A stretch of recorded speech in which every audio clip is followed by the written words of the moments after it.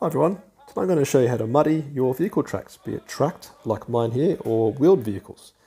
Super fun process that makes the vehicle look very realistic, and of course you can apply different levels of the mud, be it quite light as the vehicles you can see here such as my Basilisk and the Hellhound, or really muddy like my Leman Russ Annihilator here, which looks like it's been driving through some very thick mud and it's like to cake on quite heavily.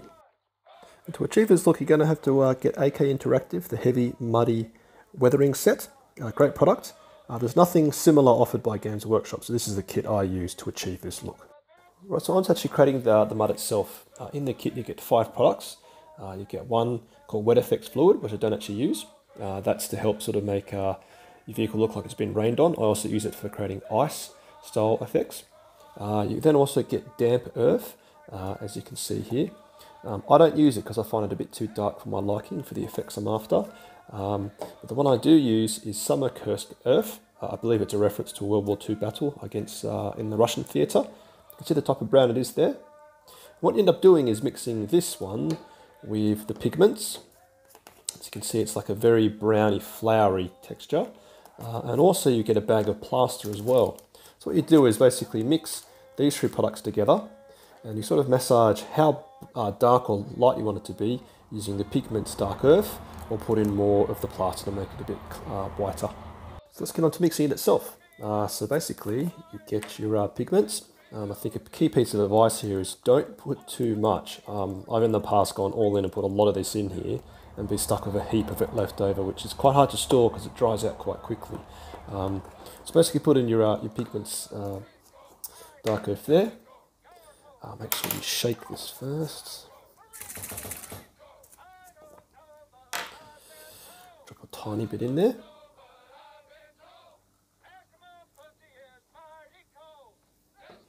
And it's just a matter of mixing it around. Using one of my old brushes, obviously don't use a new one because it's a very challenging task on the brush. But you can see here it's probably a bit too fluidy at this point. So put a bit more of your pigments.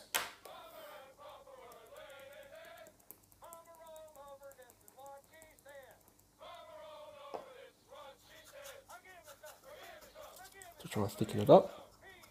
I think I might actually use now some of the plaster.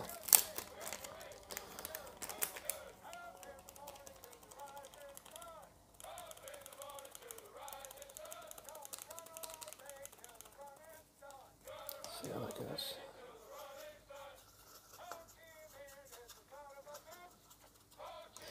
So I'm pretty happy with that, because what I'm going for on this vehicle, which is my Tank Commander Pask or Knight Commander Pask, is a bit of a lighter look. I won't be putting it as clumpy as an Annihilator I showed you at the start.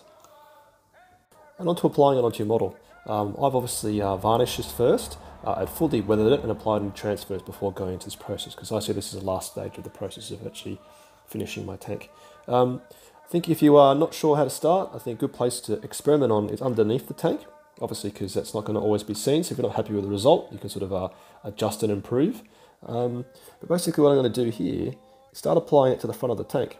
Because if you think the vehicle, as it's moving forward, the front of the tank is going to be very muddy because it's going to be copying all the mud as it moves its way through. So just go along with your brush, basically get it on as thick or as light as you seem necessary for the look you're going for. Do remember when you apply it, that if you're applying from the front, make sure obviously that you apply the same level across both sides. You don't want to have one side looking very lightly done and the other side not looking that the same consistency. Do try to, as I said, get the same level across the board. And when you apply it, I think, again, just be super random. Don't try and follow a pattern because, for heaven's sake, you're driving in the mud, so there's going to be mud going everywhere. You could splash a bit up higher, like I'm going to do there, to sort of show it sprayed. It's come like into a big dirty old muddy puddle and sprayed itself up. So just go along now, working along all the major edges, just like we are going to do here, to sort of show where the mud's come up certain parts of the vehicle. But again, as I said before, for this one, I'm not going as heavily as I did for the Leman Russ Annihilator. Just a few more comments on doing certain parts of the vehicle on the back here, I think you want to do it in a way that it sort of shows a fair bit of build-up, because I guess as the vehicle's moving forward, anyone's been dragged along by the tracks, it's going to get it chucked up and spread everywhere. So do try to do a bit of build-up here, and what I mean by build-up is cake it on quite thick at the back, or any areas where you want it to really sort of show build-up, because once this dries, which I'll show later, you can actually see a lot of the detail being lost because it's been covered up by the clumping of the mud. And also with the pigments, if you go all in on the pigments, actually it shows a very sort of heavy sort of application. And with the tracks, my opinion is because the vehicle's going forward and the tracks are going like that, I spray a fair bit of mud up along it and sort of let it just sort of disappear as I guess the mud shakes off the tracks. Of course, whatever your opinion is towards that, feel free. But you can of course put some on the side as it sort of bounces off. But again, if your vehicle's been rolling around the mud like a pig, go for it and go really crazy.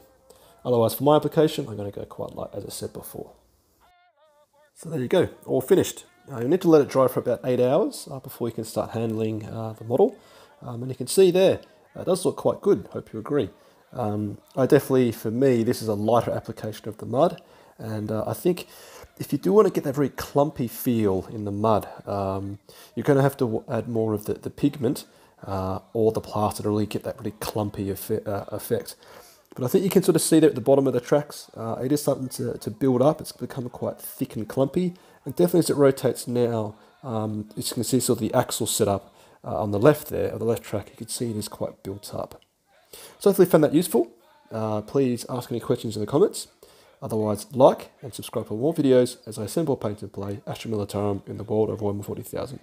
Till next time, see ya!